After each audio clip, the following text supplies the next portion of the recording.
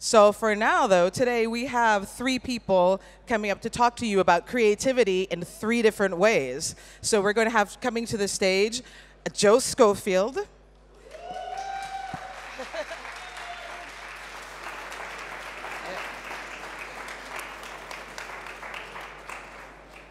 Shervene Shahbazkhani,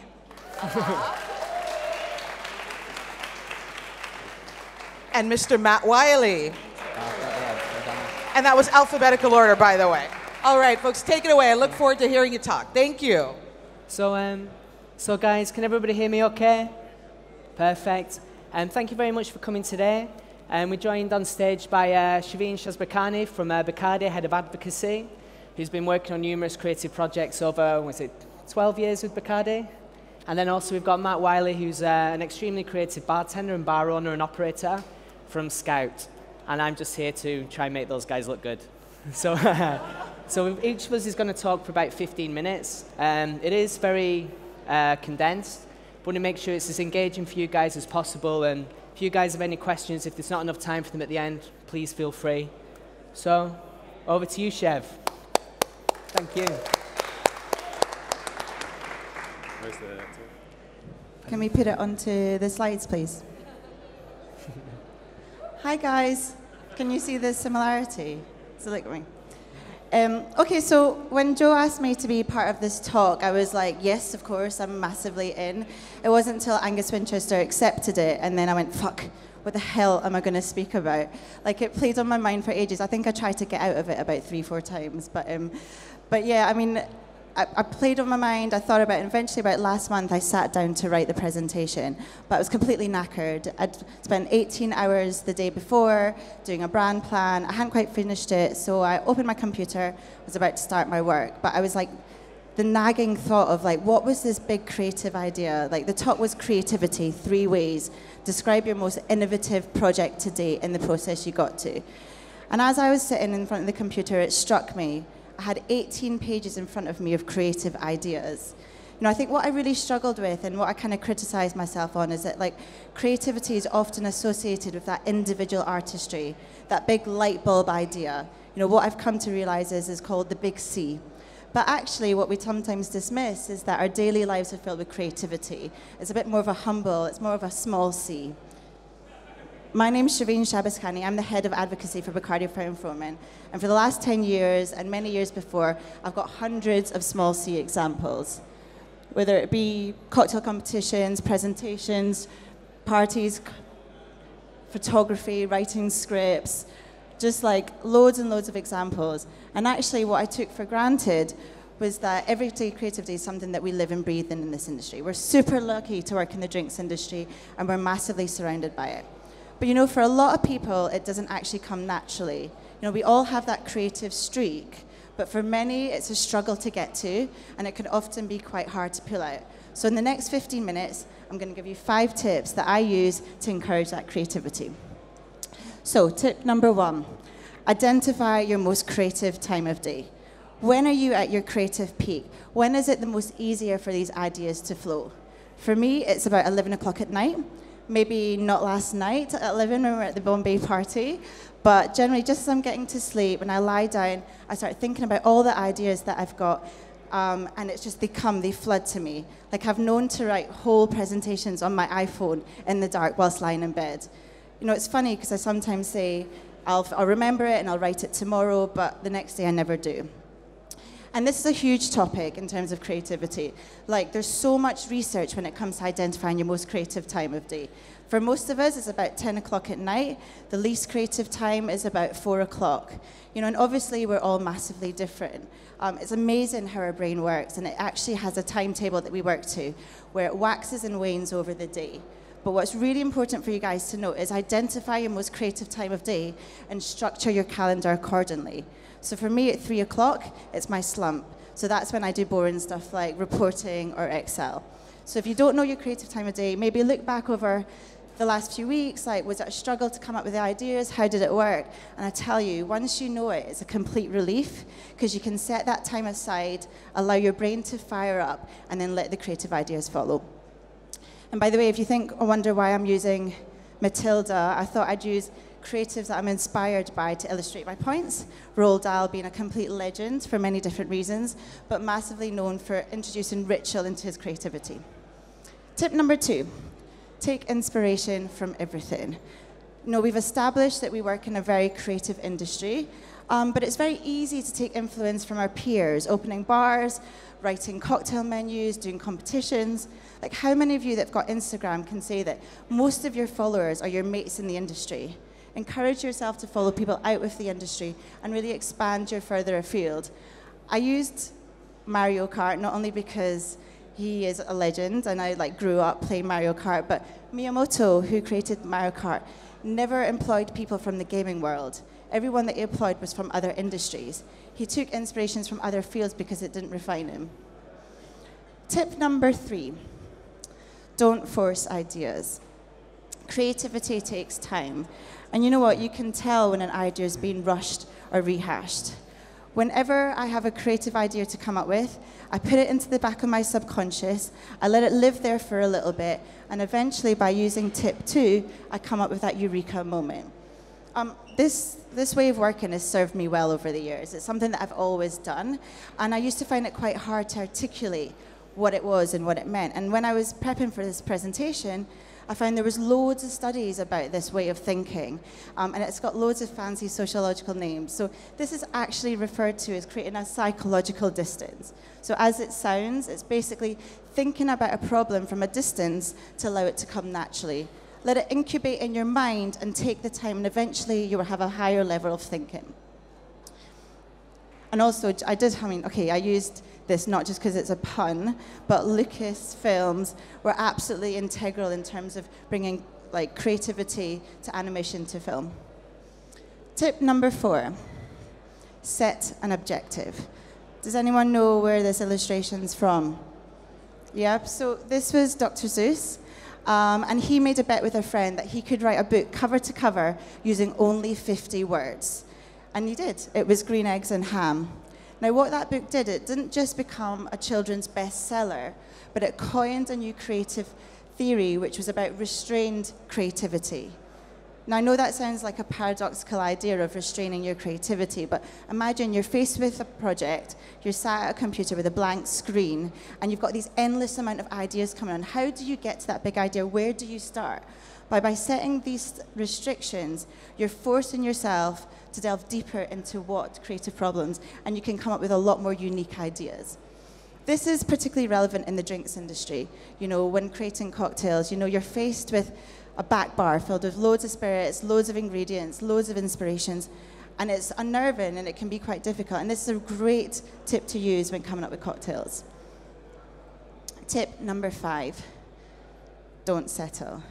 So you've done all of the tips, you know, you've found your most creative time of day, you have set yourselves objectives, you've not forced the ideas, and you've got this big idea.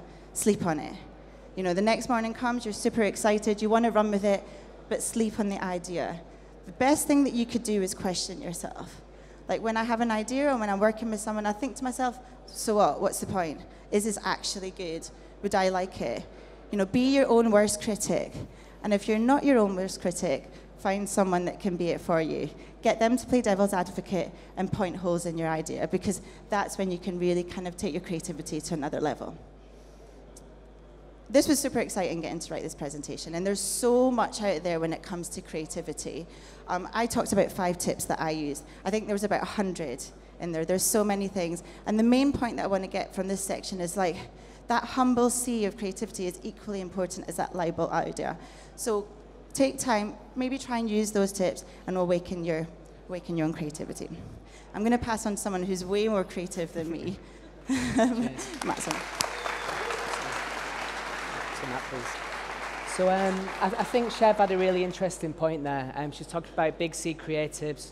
And we always look at those people in the industry who might be like Michelangelo, Steve Jobs. But what they really aren't very open about is they actually have hundreds of people working for them. This is why Michelangelo was so famous back in the days, because he had a PR agent. He actually had all these people, and he was arguably the first person to really make benefits of PR. So now we're going to go over to Matt Whiley, who's obviously going to talk a little bit about his project at Scout. So Chev touched on it about having this big idea, this big creative idea. And for me, Scout was the big creative idea. It was about creating a space that me and my team, we could use produce that you wouldn't normally expect to be creative with and find solutions for things in the future where we might run out of produce. We might not be able to get limes and lemons in the UK anymore. We might not be able to get bananas. We might not be able to get pineapples because we're running out of food in the world. And so for me, it was an exciting thing to be able to challenge what we can what we can make and be creative with. And for us, our only restriction is produce. These are some of the ingredients. Well, that's an ingredient. But this is the way we go about creating our drinks. We first get our produce either from the forager or from our local suppliers, and we see what we can be creative with. Every Friday, our forager sends us a list of ingredients. Those ingredients might not be available the following week. So then we take these ingredients, see how we can use them, and then we take some more ingredients, and then we see how we can introduce spirits. This is how we get our list from the forager. You can see they're really obscure ingredients that sometimes no one's ever used before. So firstly, we might eat them, see how they taste, see how we can introduce other things that we might be more susceptible to using. Pineapple weed, beach roses. These are the ingredients. This is actually picked about 5-minute walk from Kalukale. This is an ingredient we use instead of black pepper. We dry them down, we grind them, and we use it as a seasoning. Shiso leaves. These are ingredients that you wouldn't normally expect to grow in Britain, but these grow like from 4 different producers now. And this is what we use for acidity. And this is the thing that's really exciting for me. In London, we live in this cosmopolitan city, but there's actually produce growing all over the city. Scout now is in a borough called Hackney, and there's a website that you can follow called Harvest Hackney, where there's produce growing on every single street, from apples to plums. And this is just a list of the ingredients that we forage and pick ourselves. And at the end of the day, this is free food. This is free ingredients that we can put in our drinks. And that's exciting to me. So for us, we're structuring our drinks, going actually against what Chev was saying. It actually forces creativity. We have to be creative. Sometimes we might have to change our cocktail menu 5 times in a week if something sells popular and we're not able to get those ingredients anymore.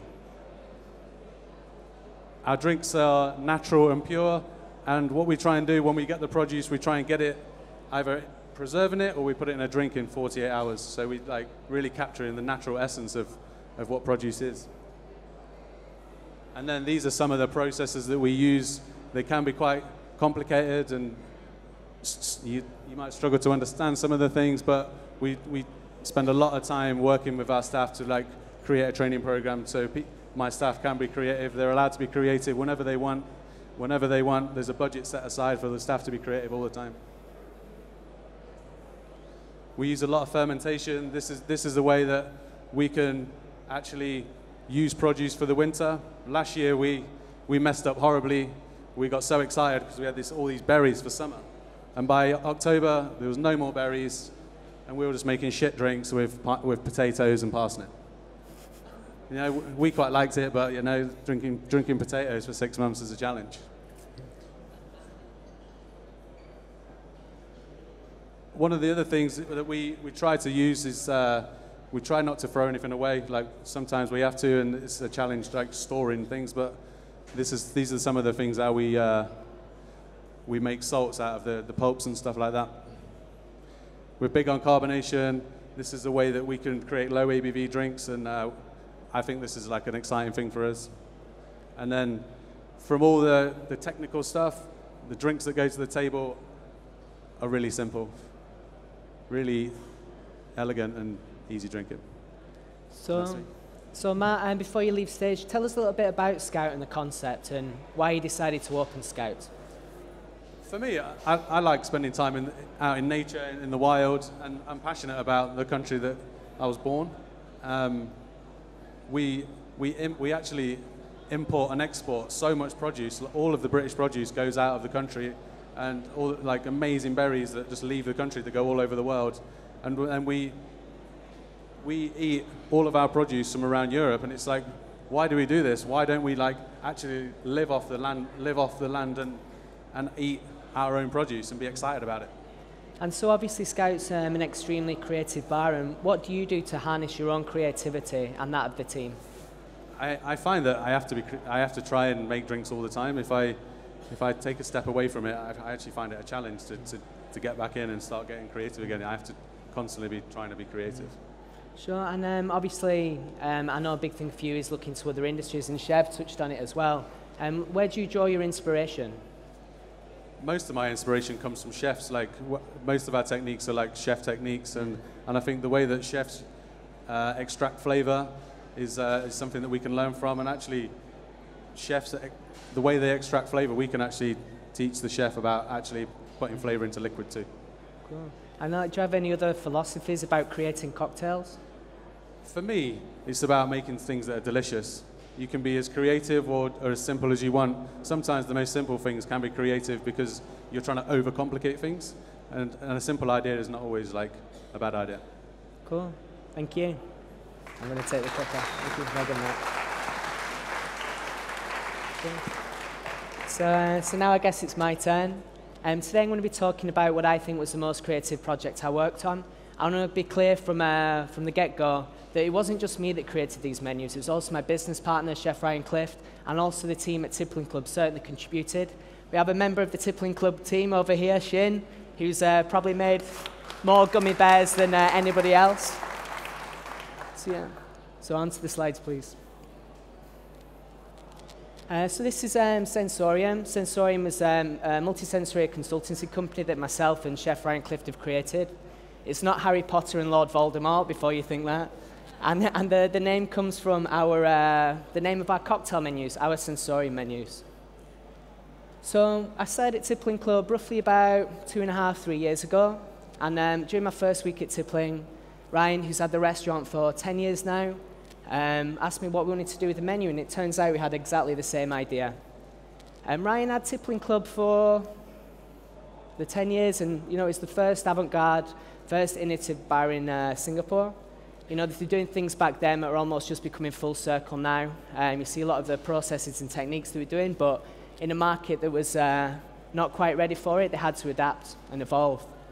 Tippling Club has always been about engagement, fun, like we used to play like Beyonce and Madonna in the dining room of a fine dining restaurant, which was actually taken really well. And what we wanted to do, we wanted to create menus that could engage our guests. This is a market where they're not really used to that sort of engaging hospitality, hosting people, asking them how the day were. So we need to create something that could break down those barriers. So this is our first menu. I'm going to show you a short video before we go into a bit more depth.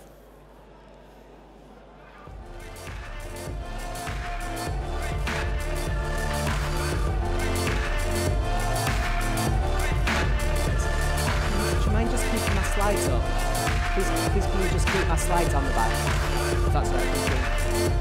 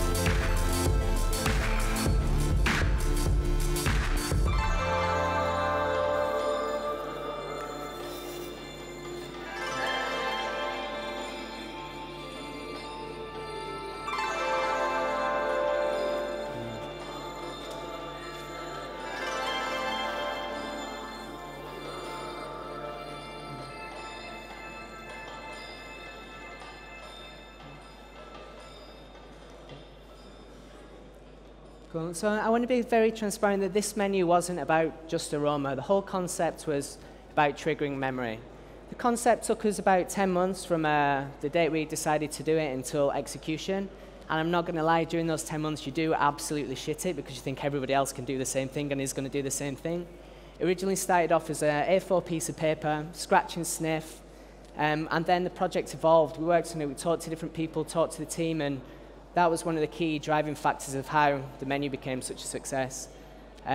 We worked with a company called IFF. If you can just leave the slides on for me, please. So IFF stands for International Flavors and Fragrances. And we turned to them at day one and said, this is what we want to do. Can you help us create some aromas that are designed to trigger memory? Memory triggers work because of the way the brain is designed. The part of the brain that's responsible for associative learning is next to the part of the brain that is responsible for sensory information. So hence why you're walking down the street, you get a burst of freshly cut grass, it takes you back to a specific moment in your childhood. We wanted to have this thing, as I said, like an engagement tool. So you get one menu between 4 or less guests, you take them out, you'd smell them, you pass them around. We also designed it so it was essentially our business card. We encourage guests to steal the menus, take them away. So if you go and meeting your friends for a coffee the next day, you pull it out your bag and you go, oh look, I've got the smell of rain in my pocket, encouraging more footfall and traction into the bar. Some of the aromas were extremely conceptual. The smell of rain is very personal to me, being from Manchester. We've got forest, we've got grass, but we wanted to make sure that everybody that was coming into the bar had some sort of interaction with those aromas. So who is IFF? International Flavors and Fragrances. And the best way that I can describe what these guys do is if you walk into a supermarket or a small convenience store, there's a handful of these global companies that pretty much touch everything in there. You know, so we're talking soaps, we're talking sweets, we're talking confectionery, we're talking crisps, anything you can guys think of, including spirit brands. A lot of these can be made by one of these companies worldwide. We have had a relationship with IFF for 8 years, and the key word here is relationship. We help them with projects, and then in turn they help us. So this is Karen on the right. She's a huge supporter of Tippling, came there as a guest about 8-9 years ago, and ever since then, she was the only person we really wanted to talk to about this project. We did talk to a handful of the other companies, but because of that relationship we have with those guys, they were the natural choice.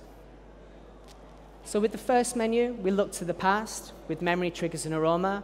Next, we look to the future with aroma and dreams and desires.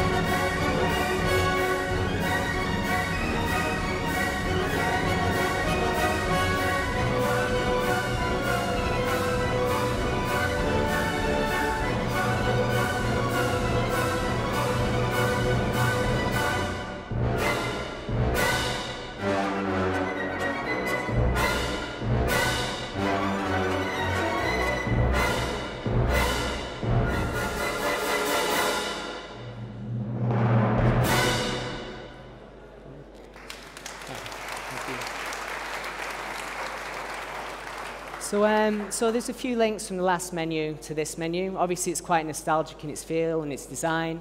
And we also developed the smell of a candy shop. And with IFF, we did a few smaller projects with them, worked for them for the smell of outer space.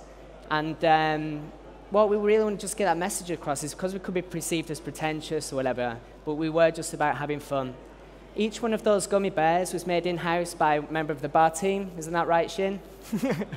We used to make 1,200 gummy bears every single day. Everything that you served in the bar was by hand. I'm going to show you some of our drinks after. You would expect some of the garnish to come out of a pastry kitchen, but it was made by the bar team. So I'm going to quickly run you through the flavors of the gummy bears. If we can get the slides back up, please. So on the right, we'll start with the right. We have Beauty, which is flavored with rose and makeup. We have Happiness, which is citrus and honey. And next, I'm going to ask you guys in the room a very personal question. Who in the room was breastfed?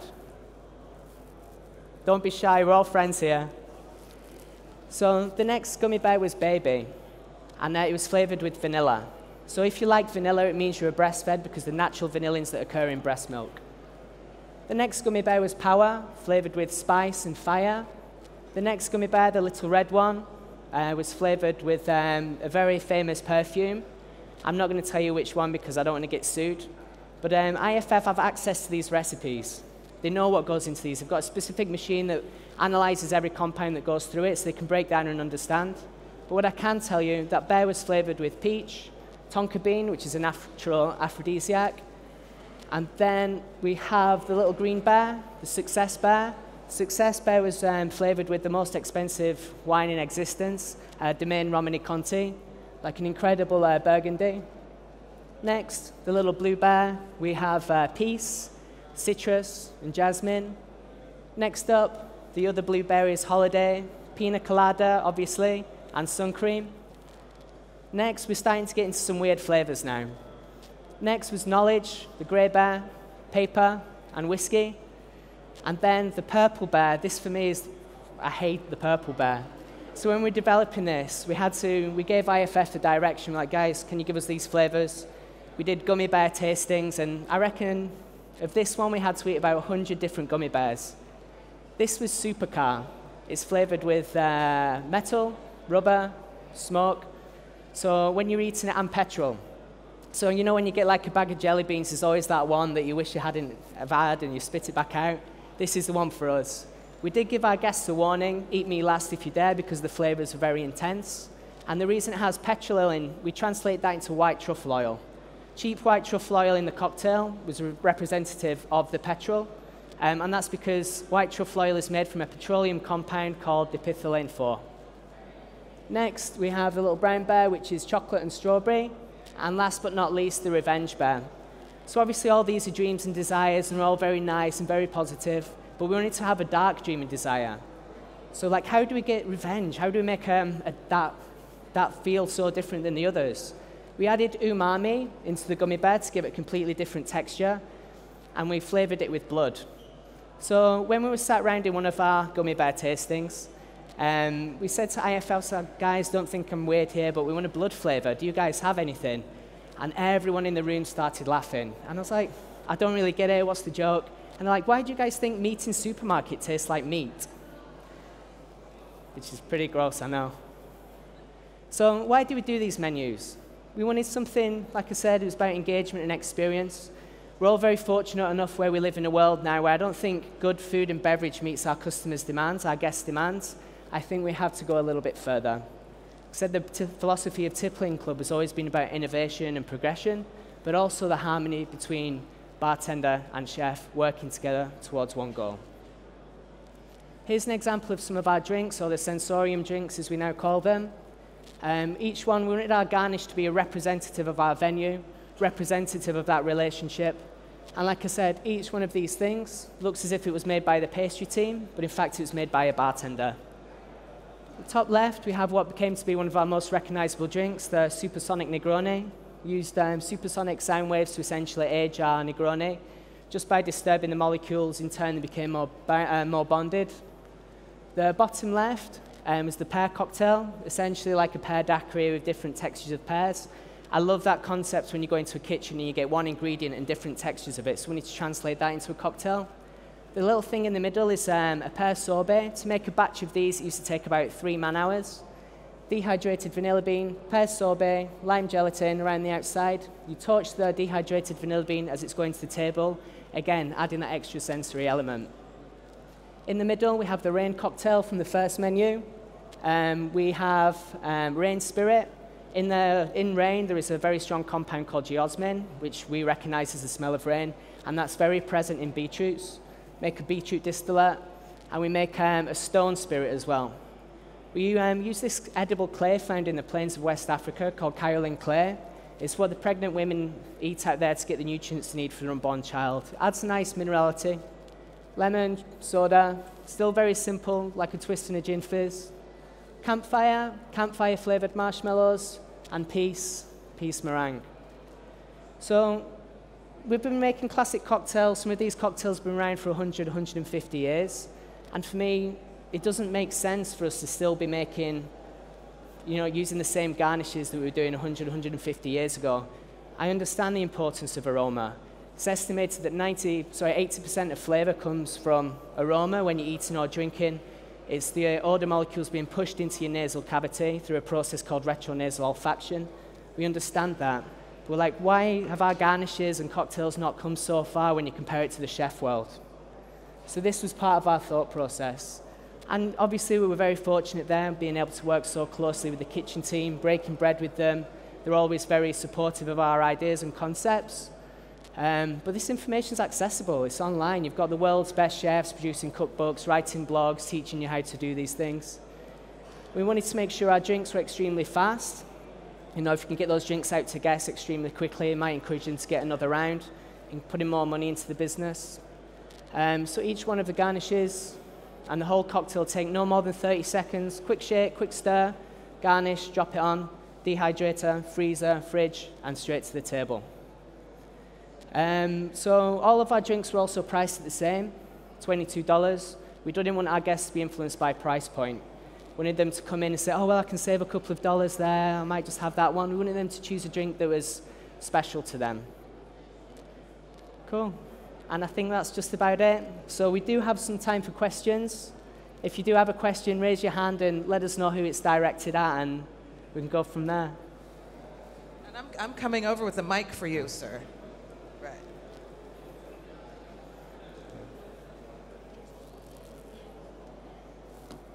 Hi, guys. Could I have 2 questions or a couple of questions to 2 people?